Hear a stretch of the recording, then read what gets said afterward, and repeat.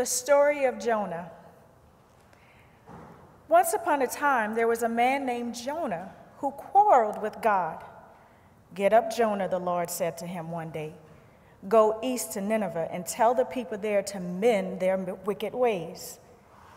But Jonah did not want to do that, and so he boarded a ship going in the other direction towards Tarshish. They had not been sailing long before a great storm came up, and the sailors on the ship said, "Pray to your gods, everyone, or we all will be drowned." Then they looked at Jonah, knowing that he was a fugitive, and they asked him, "Look here, what have you done?" I'm sorry," he replied.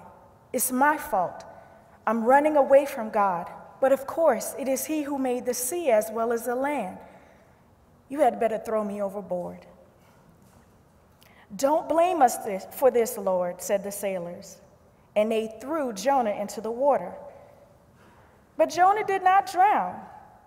Instead, God sent a great fish to swallow him up. Jonah slid down into the belly of the fish where it was cold and dark, and there he laid for 3 days and 3 nights.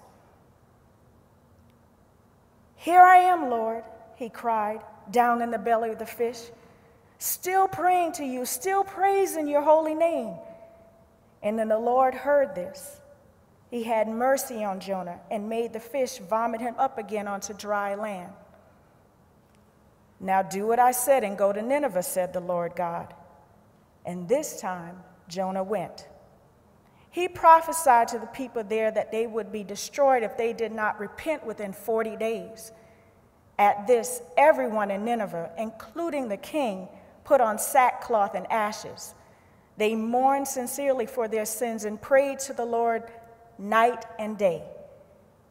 Meanwhile, Jonah went to the city and sat on the hillside, waiting to see what would happen. Nothing happened, and this made Jonah furious. "I knew you would forgive them," he shouted at God. "That is why I did not want to come here in the first place. You're always forgiving people, and so I've gone to all this trouble for nothing." But God only answered him gently. "Are you right to be angry with me, Jonah?" And as Jonah sat there soaking in the hot sun, the Lord made a little plant to grow over his head and cheer him. Jonah greatly enjoyed the cooling shade. Then, the next day, God sent a worm to destroy the plant, so Jonah was left sitting in the blazing sun again, angrier than ever. "I might as well be dead," he said to himself. Then the Lord said to him, "Are you right to be so angry with me about the little plant, Jonah? I grew it for you, but I also made Nineveh, which is a very large city. Should I have no mercy on that fine, foolish place where there are 120,000 people who don't know their right hand from their left? Not to mention some very valuable cows."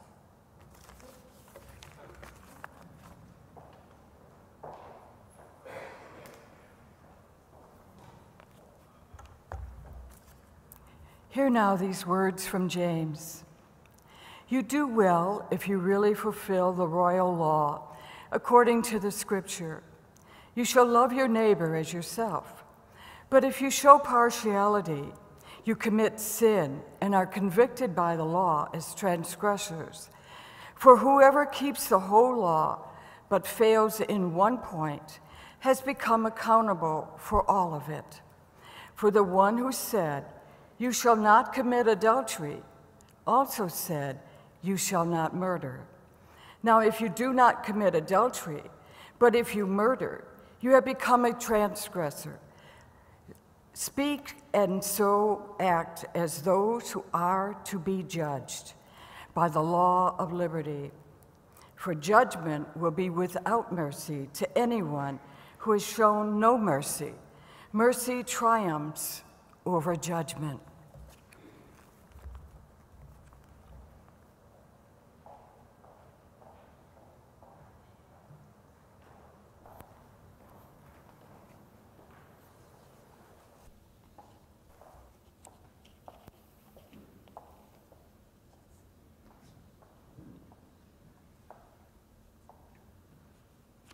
Good morning.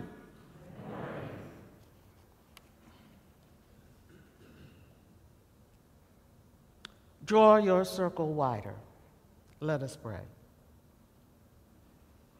So here we are, Lord, your men and women. We come from so many different places. We are such different people. But we are gathered here today in worship, and so we ask that as we worship together, you will bless us, that your word might be spoken, that you will bless us, that we will have ears to hear your word, and that you will bless as we go forth from this time of worship, that we will live transformed lives in your world. In Jesus' name we pray. Amen. I was one of the first African Americans to be accepted to George Washington University in 1958 when they opened their scholarship program to all students in DC public schools. So there were only 5 of us African American students there. While completing my degree there, I encountered a fellow student, a young white male, in one of my classes. After class, lingering in the classroom, he began to ask me various questions, and I responded to him thinking he was trying to be friendly, trying to understand me and my world. Clearly, this was a new experience for him. I don't remember which class it was. I don't remember his questions. I don't remember his name now. But I do remember the day I encountered him for the first time outside of the classroom on the steps of the student union. We were the only 2 people there at that time, and he walked by me as if I was not there. I remember the pain, even after more than 50 years have gone by. I came to realize that he was not interested in me as a person, as a friend, as a fellow student. At best, he saw me as a curiosity piece, but he could not see me in the stairwell. Perhaps that is why a poem named Incident by Conte Cullen means a lot to me. It is etched in my memory, a corollary of my experience that day at George Washington University. Conte Cullen wrote, "Once riding in old Baltimore, heart-filled, head filled with glee, I saw a Baltimorean keep looking straight at me. Now I was 8 and very small, and he was no whit bigger, and so I smiled. But he poked out his tongue and called me nigger. I saw the whole of Baltimore from May until December. Of all the things that happened there, that's all that I remember." What about you? When has the issue of racial prejudice crept out of its hiding place and hit you smack in the face? What about it do you remember? I was reminded of my experience with that student in the stairwell in the days surrounding the police beating of Rodney King in California. On one newscast, after the acquittal of the police who were in that beating, a reporter interviewed, among others, a young African-American man. The reporter described him as a son any mother would want, a good student, a Christian, whom the interviewer encountered as well-dressed and mannerly. But here is something the young man said. "When I walk down the street and people act as if I am not there, it makes me feel I could do anything and it wouldn't matter because I don't exist." What a sad commentary on our social context. Have we seen over the last few months evidence that this feeling of invisibility has produced some of the situations we have seen unfold? Are we seeing the consequences of our communal sins, the history of discrimination, and narrow circles of inclusion? In the service today, the United Methodist Women are focusing on racial prejudice, on their charter for racial justice. Racism and white privilege are so entrenched, and so much of what we deny is real, that they pass as normal, not aberrations of healthy social relationships.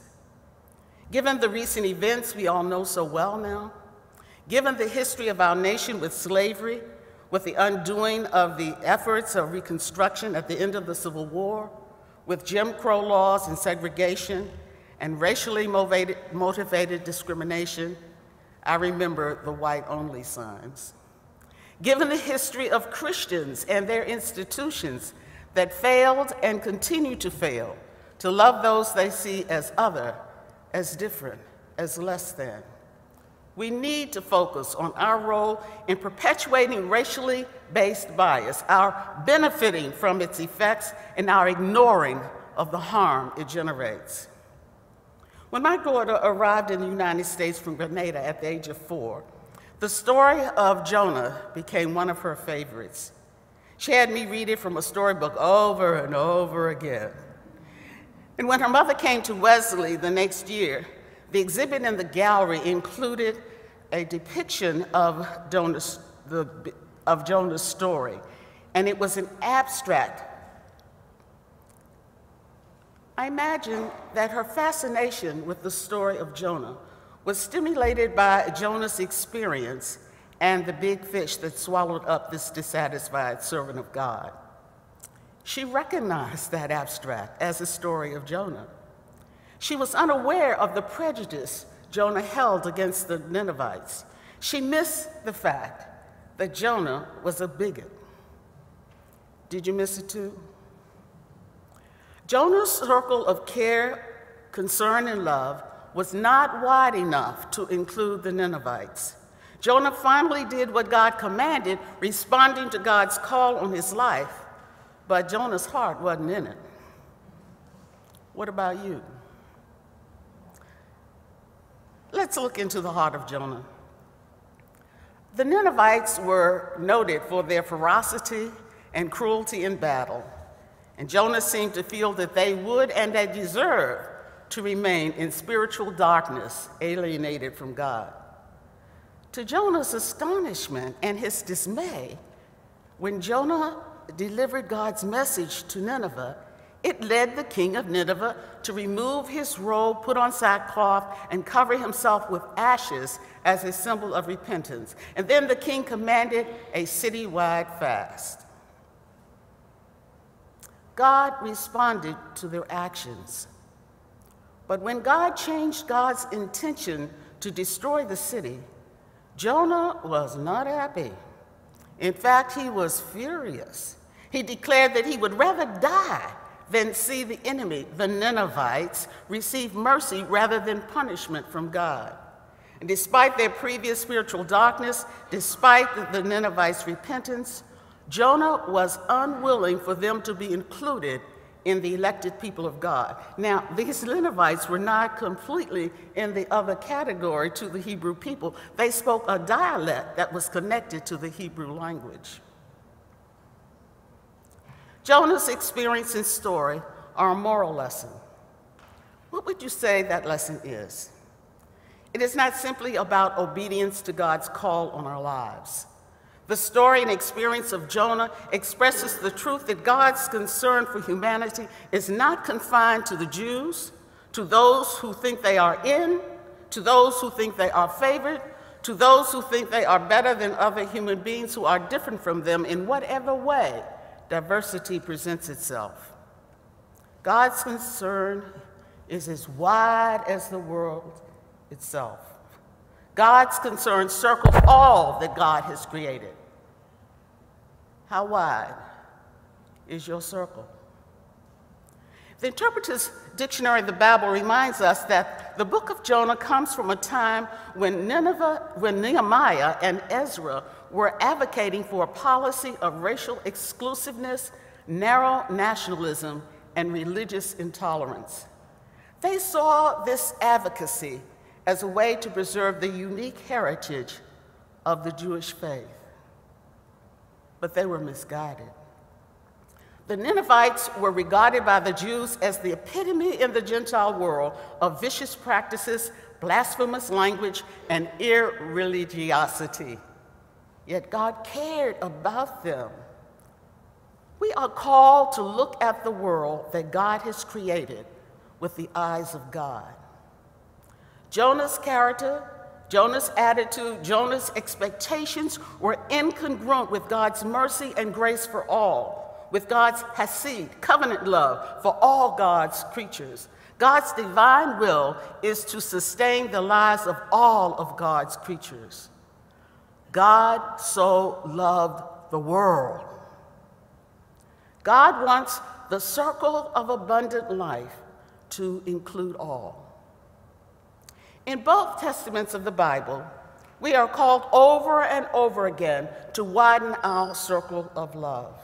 Love of God, love of our families, love of the other, love of enemies, love of our spouses. Love, love, love. What does it mean to love? Words of love are not enough. Love is an action. It is our intentional behavior that seeks to see good in the other and to act in ways that nurture that good to its fullest. Jesus crossed over the barriers of race, culture, theology, and gender.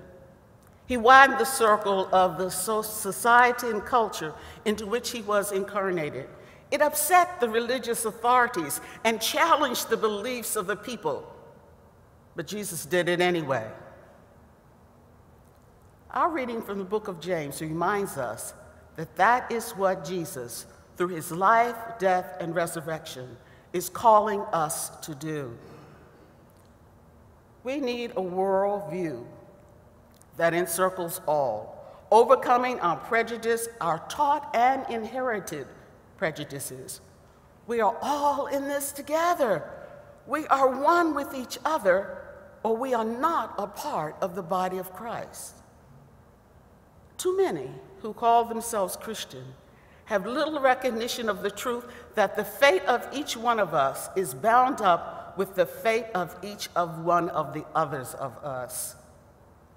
I hear this as an underlying, unrecognized truth as I watch the presidential campaign unfold. Human solidarity, our interdependence, our common humanity, our common destiny require wider circles, changed knowledge and understandings, changed attitudes, and changed behavior. Our real beliefs are revealed by what we do and what we say. In the world of exclusionary insults, none is more telling of our hidden prejudices than saying to someone, "You are not like all the others."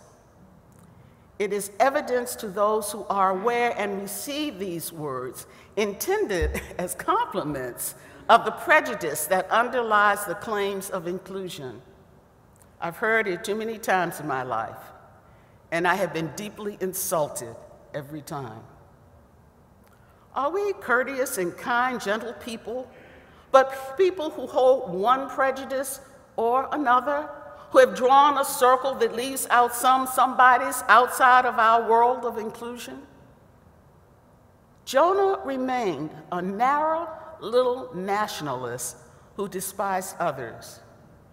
The book of Jonah is read in worship on the Jewish Day of Atonement, not only to draw persons closer to God, but closer to other human beings. It is a time in worship which calls the people to draw their circle wider. Wesley is a place that is probably the most diverse seminary in the country. That diversity comes in many forms. How have you reacted to it? We cannot hide from God here in seminary or in the belly of our whale.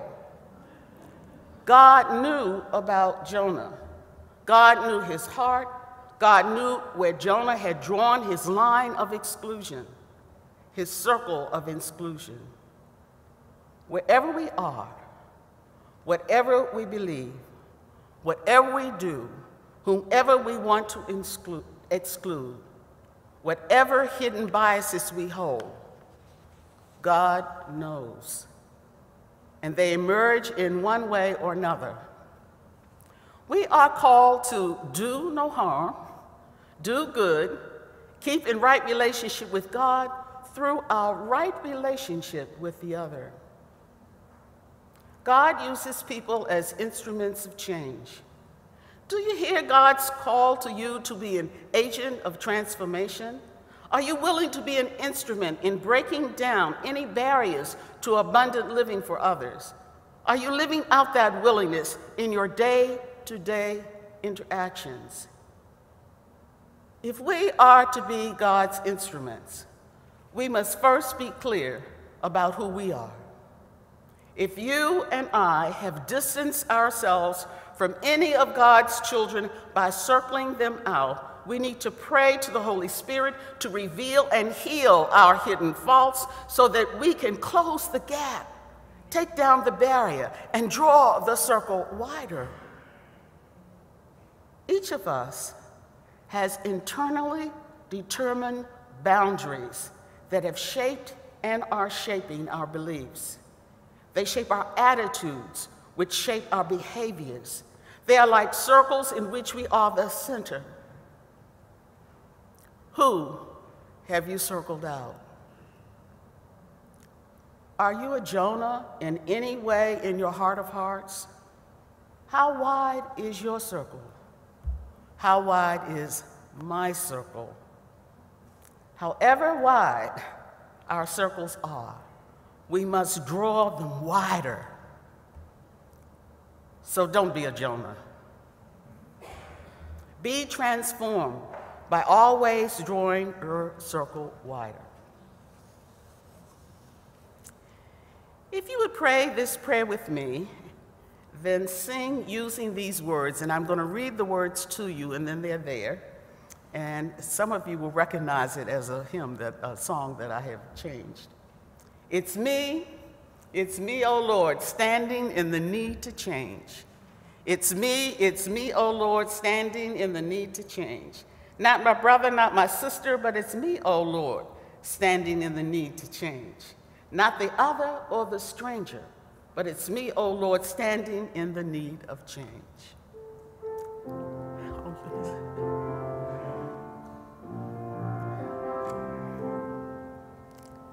Will you pray with me? It's me, oh Lord, standing in the need to change. It's me, oh Lord, standing in the need to change. Not my brother, not my sister, but it's me, oh Lord, standing in the need to change. Not the other or the stranger, but it's me, oh Lord, standing in the need of change. It's me, oh Lord, standing in the need to